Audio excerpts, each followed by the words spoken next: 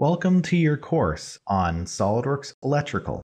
During this course, we will gain an understanding of Solidworks Electrical Schematic software, as well as the Solidworks Electrical 3D software. These two software packages work together through a Microsoft SQL database, providing both the electrical schematic user and the electrical 3D user real-time collaboration. Throughout the course, we will have hands-on examples that you will be able to download to try on your own.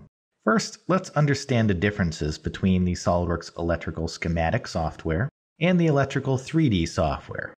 SolidWorks Electrical Schematic is a standalone, purpose-built schematic design software that does not take a license of SolidWorks Mechanical out. It is a standalone software package. It is used to create typical multi-wire schematics like you see here on the screen. It is also used to create single-line diagrams that can be used to describe a system from a higher level.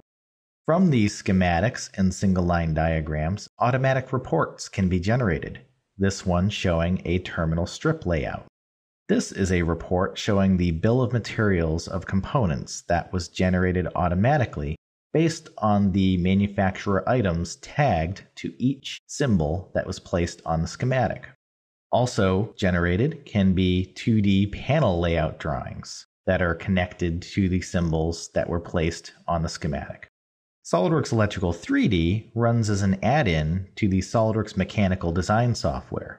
It is connected to the database on the schematic software and is giving you the ability to create 3D panel layouts, as well as 3D wiring, cable and harness designs, and flattened nailboard drawings for manufacture.